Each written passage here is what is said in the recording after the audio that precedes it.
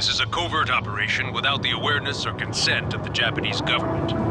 You may engage local forces in combat, but IRTA will disavow any involvement. Good luck, and Godspeed. You join us playing an early mission of Binary Domain, Sega's forthcoming sci-fi shooter.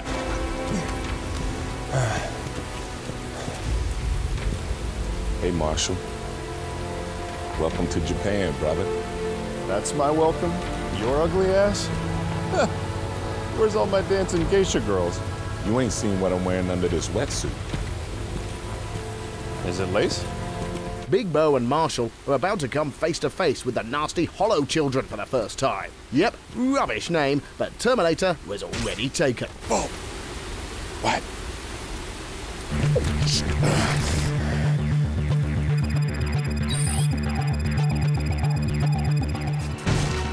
Move out!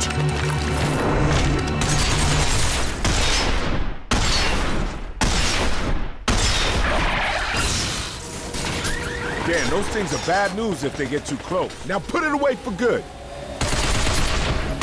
Now aim for their heads. They can't tell friend from foe after a solid headshot.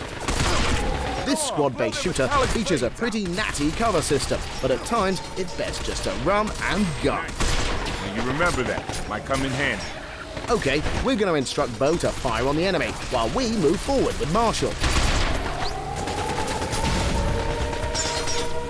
They got it!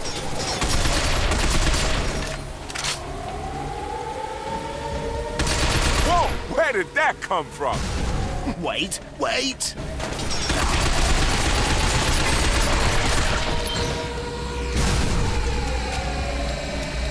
thought you said there were only 7 scrap heads out here.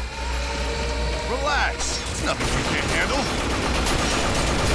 The secondary fire on this weapon is a chargeable shock burst, useful for clearing a path through. Guess we bit off more than...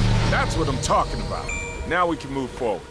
Marshall also has a handy wire gun, which we're going to use to get into this facility. Right. Think of these as our express elevators. Take aim! Like so. And up we go.